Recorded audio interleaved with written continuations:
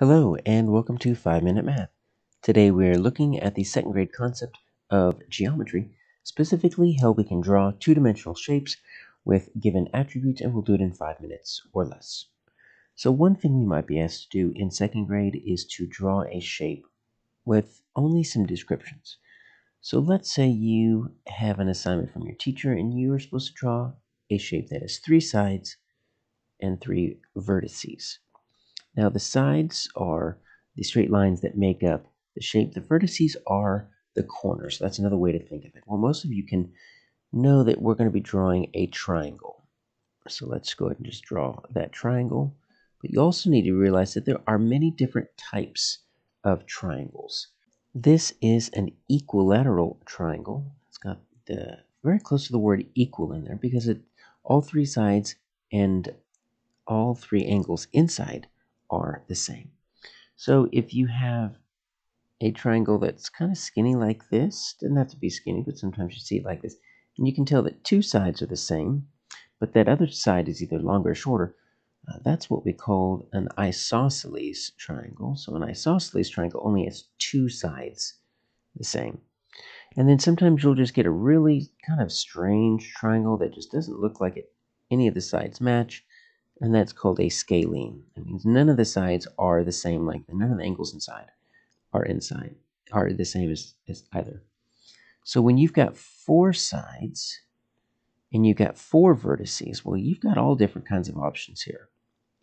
So if you wanted to draw a 4-sided shape, probably most of us can draw a square. You notice the square has got all 4 sides the same. Just like the equilateral triangle has all 3 sides the same, the square's got all 4 sides the same. But you could also draw kind of an extended square. And we know that as a rectangle. But it's a rectangle because it's got 4 sides. And just like the square, each of the corners are what we call perpendicular or right angle. It's a square corner, straight up and straight across.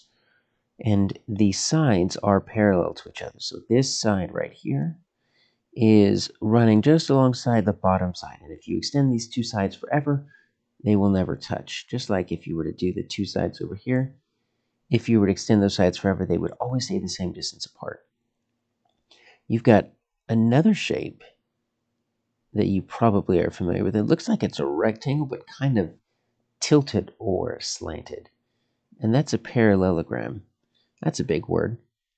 But the parallelogram, just think of that word parallel. That means right here. So look at these. This top side is parallel with this bottom side because if you extend them forever, they would never touch. Same with these 2 slanted sides. If you extended those forever, they would never touch. That's what parallel means. Then another one that we can look at would be a trapezoid. So the difference with the trapezoid, once again, you've got a 4-sided shape, but you only have 1 set of parallel lines. The top and the bottom are parallel, but these 2 sides would touch. And then finally, we need to always remember our rhombus. So the rhombus can take many different shapes. All 4 sides are equal, just like the square. And we have parallel lines, just like the parallelogram. Only difference is the inside angles are not square angles. They're not perpendicular or right angles. So this is a rhombus. Finally, let's look at a few more shapes. If we want to draw a shape that's got 5 sides and vertices, we can think of that as either sometimes we draw it like a house with a square in the bottom, a triangle on top, or home base if you play baseball. But that's a pentagon because pent means 5. So 5-sided shapes are called pentagons. If we have 6-sided shapes, those are going to be called hexagon. One way to remember the word hexagon means 6 is because they both have the letter X in there. But a 6-sided shape is going to look kind of like our next shape, the octagon. So you have to start counting the sides. So this has got a 6-sided shape. Our 8-sided shape is the octagon. So like I said, the more sides you get, the more they kind of start looking the same. So make sure you are always counting the sides, but this is an octagon. And if you have ever seen a stop sign, you have seen an octagon, which has 8 sides.